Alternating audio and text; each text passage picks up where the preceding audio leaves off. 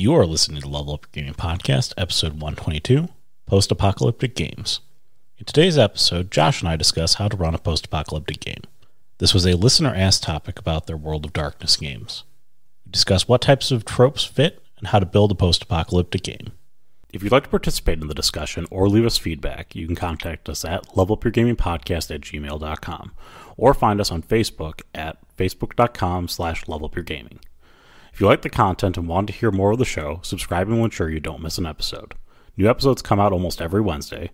Also, please review, tell a friend about the podcast, or share with your gaming group. Now sit back and enjoy the episode. Bow, bow, bow, bow. Level Up Your Gaming Podcast. Welcome into the Level Up Your Gaming Podcast. My name is Aaron, and joining me virtually once again, Josh. How you doing today, Josh? I'm doing fantastic. How are you doing today? I'm doing good. I wish I had more updates in general for the podcast and stuff. I got some more stuff coming for the podcast. We actually finally got back in touch with the DMD, or I did, and we're going to do some sort of live play thing with them at some point and hopefully put that out. So I will keep you updated on that. But aside from that, I don't think there's very much else going on with me. Sounds exciting, though. I mean, that sounds like a fun time. So we're going to do another listener suggested topic here today, which is great. Again, I think I mentioned in the last episode that Mike sent all these emails to me. And again, Mike, love it. Really appreciate it. Love all the engagement. I got content out the wazoo. So one of your questions was, it was sort of a two-part question, but the piece that I'm going to take away from it that I'm going to talk about right now is the post-apocalyptic game. And specifically because you play Werewolf the Apocalypse, it's right there in the title that you're leading the game. If you've never played Werewolf the Apocalypse or one of the World of Darkness games, all of their stories in the World of Darkness are pre-apocalyptic. The apocalypse is going to happen. Okay, the vampires call it Gehenna. The mages call it the Ascension. Werewolves call it the Apocalypse. But basically, you're all fighting against the same thing, which is the end of the world is coming. And so the natural thing I think a lot of people gravitate to in the apocalypse setting is what happens after the apocalypse, the post-apocalyptic game. And the short, the too long didn't read, is that they basically boil down to this. If you destroy the world, the game that you are going to build after that is going to be a rebuilding survival game. Okay? That's always how it ends up working out. Okay? Look at The Walking Dead. Look, okay? Look at, there's that History Channel one called The Colony. It is more like I don't know if you ever saw this, but there's a History Channel show called, I think it was called The Colony, which was like, what would it be like if the world ended and then this group of people kind of came together and did that. And so, like, it's them rebuilding the things they need to survive in a post-apocalyptic world. It was sort of kind of a reality, non-reality show. The first season was set in Los Angeles somewhere, and they basically put them in sort of like kind of isolation from the world for a bit to kind of get them in the mode of this is what it would be like the world has ended. And then the group kind of came together, and there was, building of trust, securing a place to live, security, fire, water, all the basic survival things. And this is what a post-apocalyptic game tends to be. If you're doing it right after the apocalypse, you gave me a look, Josh, that was like, I totally disagree. What are your thoughts? Okay, so when I think post-apocalypse, if you're talking about the big battle to end all battles, wipe the planet clean, blah blah blah blah blah. Yeah, there could be a a survivalist sort of DayZ sort of Walking Dead situation where you're scrounging for resources and it's basically Fallout. But it doesn't have to be. The apocalypse could be, and this is entirely dependent on how you want to write your apocalypse. If this is your game, right? You are writing your story. How did your apocalypse end? How did your apocalypse happen? What was involved in your apocalypse? And then the second part of that is, how much after the apocalypse is your game? Is it directly after? That's a good point. Is it, like it? We talk about Fallout because I pulled up a list of Doomsday TV shows, and I was thinking about Doomsday video games. Sort of give myself the mindset of the post-apocalyptic feel. You talk about Fallout happens either Fallout 76. We don't talk about Fallout 76.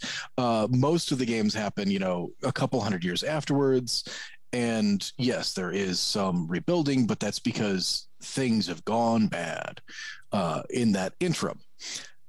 Other post-apocalypse, I'm looking here, you get like Y, The Last Man. Okay, that whole comic book series where the one guy was on the space station or on a space trip, or he was in space, and all the men on Earth died. Okay, it was a bad time. That is an apocalypse, but the infrastructure hasn't gone away. People still exist. Things are going bad because people are trying to fill in the gaps, and there's a whole situation going on. And that sort of thing in a mage game would be really interesting. You have, you may have a small group of people that had gotten cloistered or sent off into some sort of pocket universe for a short period of time while the apocalypse happened and wiped out all magic, all connection to the magics, right? And you get back and you're the only people that have it, and everybody else is sort of dealing with a world that doesn't have it anymore, but still has all the same troubles. That's an apocalypse. It's not the same sort of the world has ended apocalypse, but it is an apocalypse. I guess my mind drives towards the world has ended apocalypse because it is the apocalypse noted in the World of Darkness, which is the world has ended apocalypse. Yeah. Okay. And that's, in what way has the world ended is what I'm saying. Is like, are all the nations of vampire and werewolf destroyed and there's only hunters left? Or is like, who survived? What infrastructure is still around? And these sort of things you need to sort of plan out. I'm thinking, what was that show? V. Was it V? Where they've got the aliens that come to Earth, and it's like from beforehand to now, it's a completely different situation because you've introduced this thing. It's not necessarily an apocalypse in the same style, but you could also have like Falling Skies, where you've already lost the war and are sort of surviving against an ongoing foe. Demons have invaded. You've lost the apocalypse. Demons are everywhere, and now you're dealing with that. So you see, in that apocalypse world, you're still working heavy on the survival themes. I think that you are right that you could do in a post-apocalyptic game, but you have to do it like set way after the apocalypse, where some version of order has sort of been established that you can sort of set up within your game. So like the Fallout one is probably a pretty good example of it, because you actually have some world that exists that isn't just like, we're still trying to figure out, we have this tribe of people over here that we keep fighting every other day, like, and these damn bandits keep coming by every week. We're just trying our best right now. I'm just trying to make some sweet potatoes grow, man. I just want my sweet potatoes. No. Yeah, I think determining what apocalypse you want, what level of infrastructure is left, figuring out how far past the actual event it is, who's still around. You can have a lot of fun with it. You can have a lot of fun making a post-apocalypse situation, and it doesn't all have to be, wander around picking up cans so that you can have enough cans to trade at the Can for stores. for scraps of meat. Yeah, there's Again, unless you really dig the bartering aspect of it. That's again, tone of your game. What do you want to establish? Do you want to have a very heavy survival game? Because a post-apocalyptic world is a great place for it. It's an excellent place to do it because everything is bartering. How do you survive the wilderness that is probably now harsher than it was before? Are you trying to establish a home base? The thing with a post-apocalyptic game that is survival-based is that building a story into it is generally pretty hard because this is more of a sandboxy type of thing. You have to have very motivated players to move through that. Now, maybe if you really want to put together a story and your players are more of a follow the story type group, you could do the post-apocalyptic game that has the survival aspects of it, but you have people leading, I guess, the survivors. And then you are more, go fight off these bandits, go do this, go do that. Like, you're more of a foot soldiers in that regard. But I think that even in that case, your players still need to have heavy motivations in the game because the game otherwise becomes quite boring at some point, which is you're just kind of doing a bunch of chores to keep the colony afloat. Your players are probably not going to like what leadership does, and you're going to have to create some pretty clever stories around what is going on between these groups and conflicts and strife and things like that. So you could end up running to the same problem The Walking Dead ran into, is that the first couple of seasons or sessions, they're very interesting. You've got a plan, you got a plot, you know what you're doing, and then you get to the prison, and then you do the same thing you did at the farmhouse. So you get to the town, and you do the same thing you did at the farm, and you just keep repeating the storyline. What might be a good idea if you want to have that sort of game is go back and look at how other people did it. Dark Sun is a great post-apocalyptic setting that D&D put out, second edition? Was there a fourth edition or was it just second edition? I don't think they did 3 or 3.5. I don't know. It's ages ago, but they had Dark Sun was a really nice post-apocalyptic desert world. There's a bunch of different factions, people doing things. If you want to have that sort of survival aspect, don't fall into the same setting of you're just trying to keep your base together and then somebody raids your base and now you get to need a new base.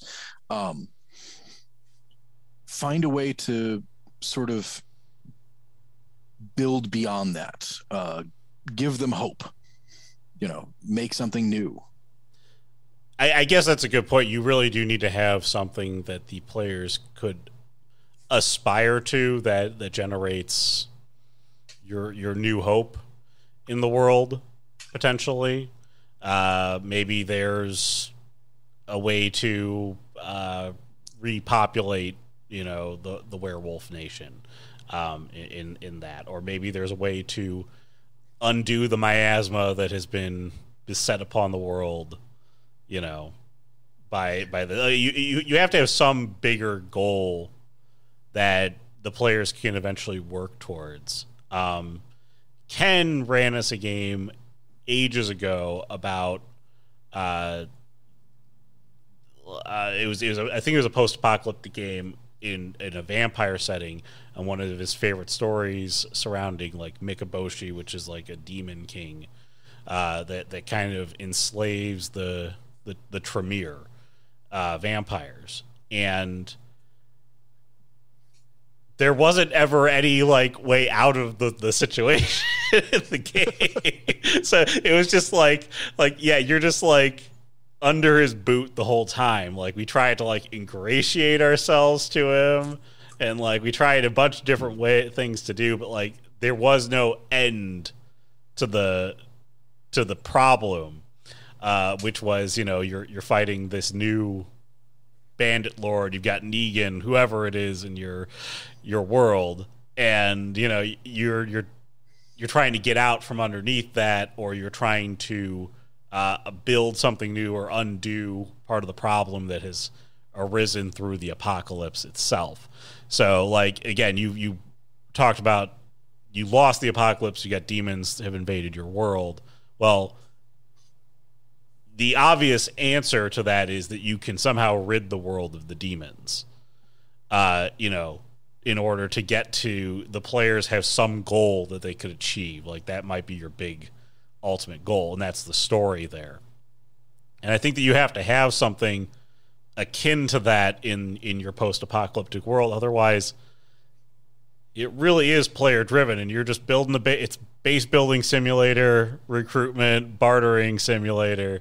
And you can have cool stories in that. Don't get me wrong. You can have really cool, if you have players who are driven to do their own thing, that is a very open world aspect. If you have players that like sandbox games, that is where you can let your motivations run wild, because the players can really be like, I want to do this, and I want to become king of this new world that we have set up here, and we're gonna create this whole, you know, King of Bartertown. Yeah, King of Bartertown, whatever it might be. So again, I think you have to have think about how you're going to end the shit that you're going through in the apocalypse. Like that's really important. No, you could take it. I think they did this really well in the first couple of Fallout games. You know, you had in the first game, they wanted to get the water chip, so you go on a mission, you find a town, blah blah blah blah. So there's like a series of events sort of introduces you to a post-apocalyptic world, and it leads to there are people out there trying to destroy what's left, and you have to sort of work against that. And even as recent as Fallout 3 and Fallout 4 were doing the same sort of thing. But when you just have that same sort of base building thing that was going on in Fallout 4, the game gets really slow and boring.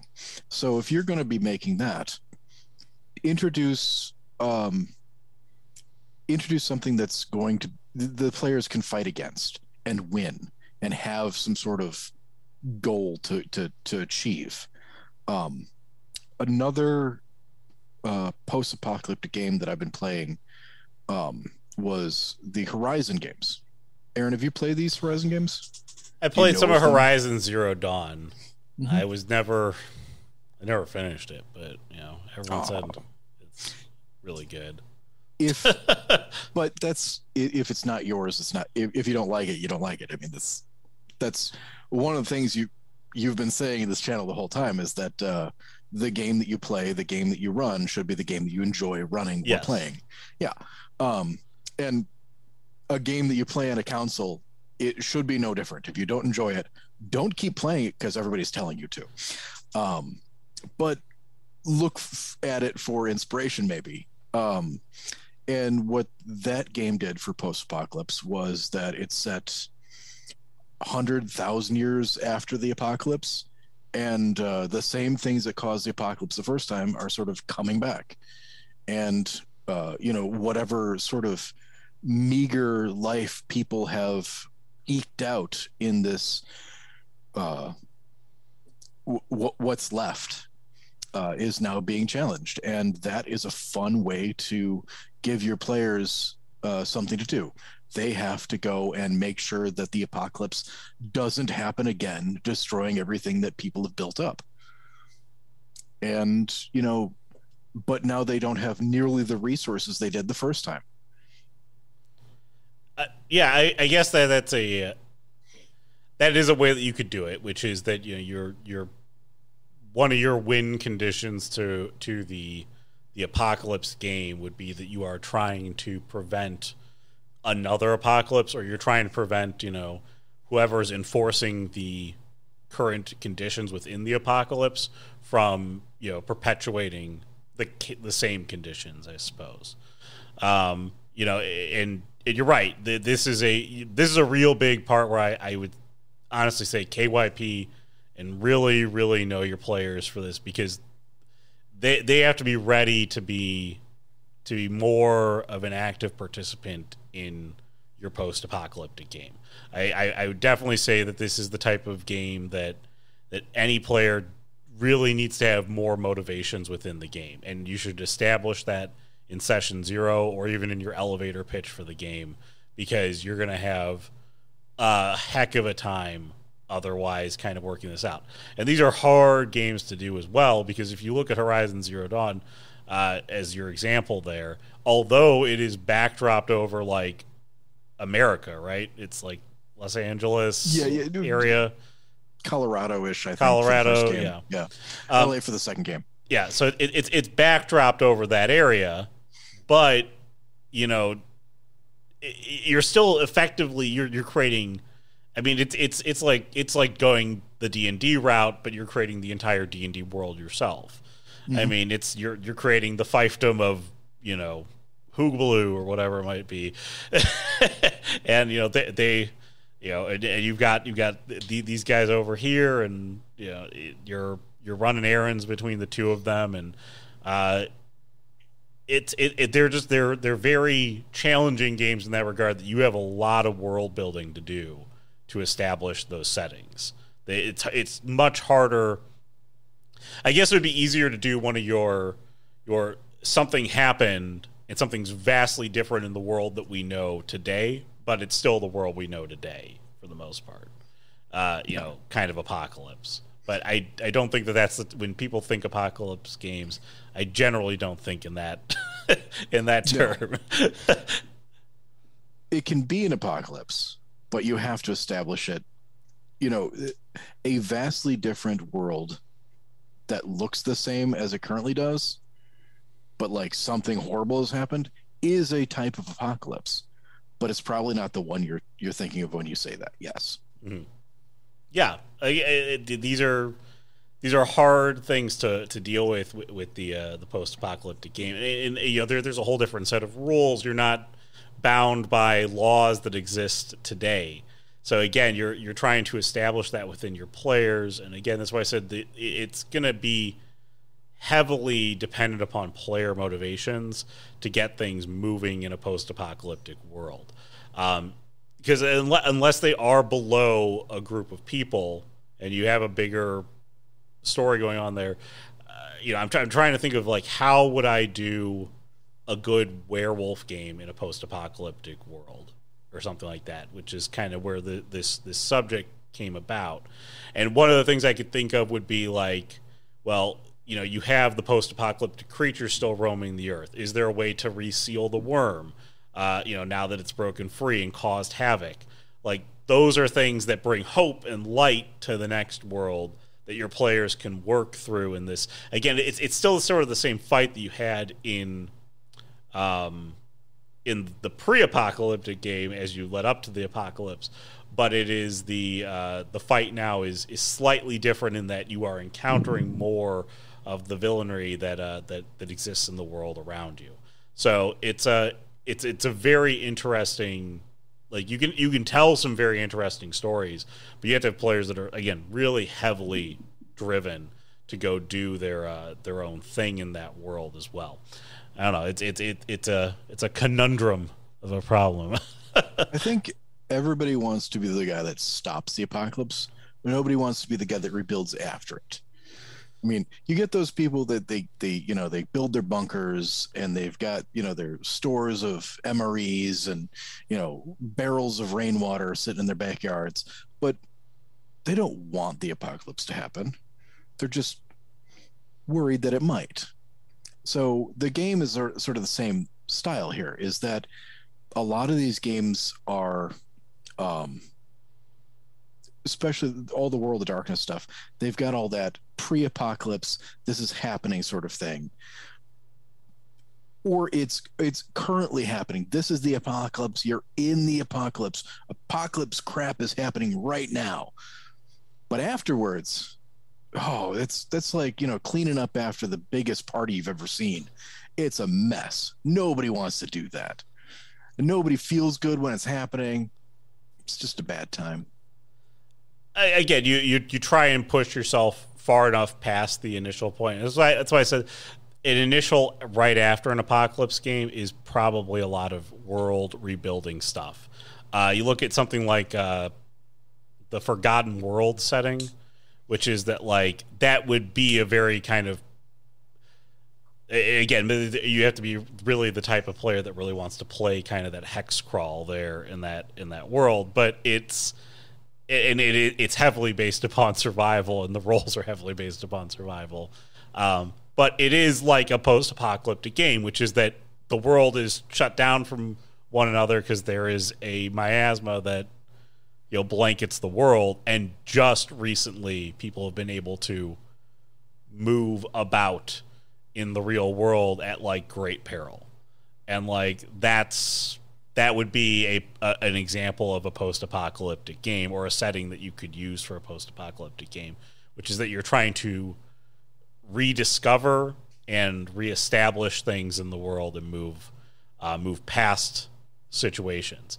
If you wanted to do a later werewolf game, you could be descendants of werewolves that survived the apocalypse, and you could do something akin to now werewolves are even further, sparse, and you probably don't run into very many werewolves at all. So the fact that you were able to form a pack at all would mean that maybe you have the setting, or the enough people to start rebuilding a werewolf nation, or maybe you run into a group of werewolves and that is it. That's the resistance. That's the end of kind of everything that you're working towards. Again, this, you could apply that in space terms too. I mean, you could even go fantasy, the Star Wars setting, which is, A New Hope is effectively a post-apocalyptic game. The Empire has won. Everybody's screwed. Yeah, no, but with I absolutely agree with you that any sort of post-apocalyptic world that you're going to create as a DM is going to be a lot of world building. And if you wanted to do, there's all sorts of different ways you could go about it. You could have it so that, let's go with your werewolf game. You're playing World of Darkness, you're playing werewolf. You've got descendants of your group have, are forming a pack, and you're heading out into the world to see what things are. You've been cloistered away for a long period of time. And now you're back into the world because it's finally starting to get, so that people can still survive out in the world, and you run into other packs, but they are wildly different.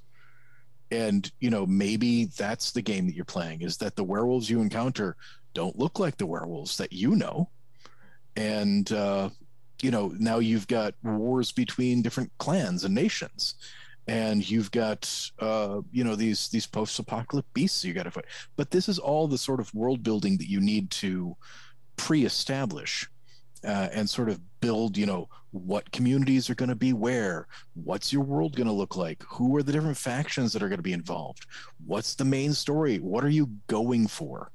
And it's all, there's a lot of pre-build, there's a lot of session zero to make sure that your characters have goals that you're going to be able to bring into the game, or that they can follow along with, that actually makes sense in the world that you've created. And it's a lot of work, but it could be a lot of fun. Just an incredible amount of fun, because you're doing everything from scratch. It's not you're not playing with somebody else's world at this point. You are really, really playing your own world. To kind of piggyback on what you just said there with talking about the werewolf world, and something that you could do is, because werewolves were going extinct up into the apocalypse in the source material, perhaps the event of the apocalypse was sort of that magical reawakening where the werewolf gene becomes stronger, and so there are more werewolves in the world. They are just unorganized and unprepared, which would then give you a very unique story, which is how do you reunite this and then fight, your ultimate evil. Again, you have to have a goal established in any post-apocalyptic world. I don't know what the goal was in the Dark Suns setting, whatever you. Oh, the D&D Dark Suns stuff. Yeah. I would have to go back. It's been ages since I've played that, and most of that storyline was a bunch of different factions were going after each other. I'd have to go back through it. Only because we were talking about this spurred my recollection of the subject. I have to go back and take a look at it now because there's like a little bit that's like, remember this? It was a good time. Again, you could do something with it, but you just have to really have a well-defined goal for your players to be able to achieve. Like, what is the win? I've talked about this. Jared and I have talked about it constantly about like your long campaign. You're fighting a big bad necromancer or something like that in D&D. Well, what happens when the necromancer wins and destroys the world? Okay. Like, how do you everything's gone terribly wrong. Everything's gone wrong. You didn't defeat the necromancer. And it did raise the army of the dead. So now what do you do? That person has ascended to godhood, and they are now a dark god of death and destruction, and they rain it down from their castle on high, and cities have been laid to waste. And what? Is this a new apocalypse? Is this, post-apocalypse? This is all the sort of world building that you need to pre-establish, but you get to have fun with it. Yeah, if you are the type of GM that likes to world build, this is a good, a good way for you to do that, because this is you are no longer restricted to any source material. You can use source material to help inform decisions here. And believe me, if you do a post-apocalyptic world and you build your own world, sort of, and again, that you may get too lofty with this, but one of the fun things you can do is you can go back to existing source material and you can show the remnants of like this once great city or something like that, or like, and now or twist it, and you can do fun things with that, those different settings as well. Again,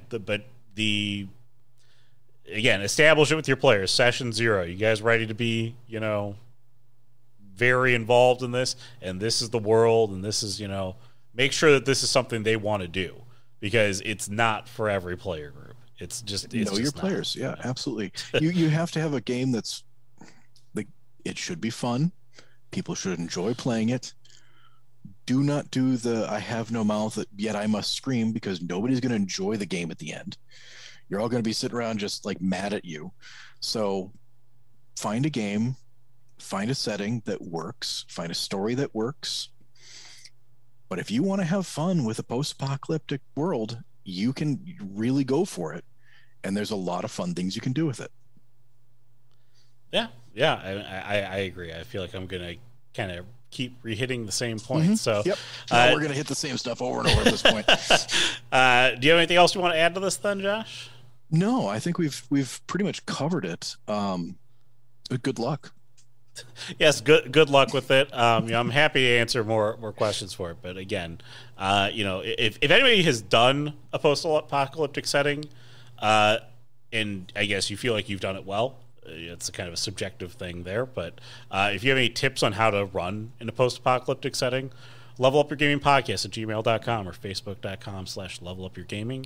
You can also find us on YouTube, comment us on there, like the podcast, all that other good stuff. And, go ahead and review the podcast, subscribe, recommend to a friend, all those other good things that keep the podcast moving throughout the world, and all that other, and just keep doing that. That's helping. I feel like I keep saying and all that other good stuff too much. But anyways, that's going to wrap us up for the week. So For Josh, I'm Aaron. Have a great week, everyone. Thanks, everybody.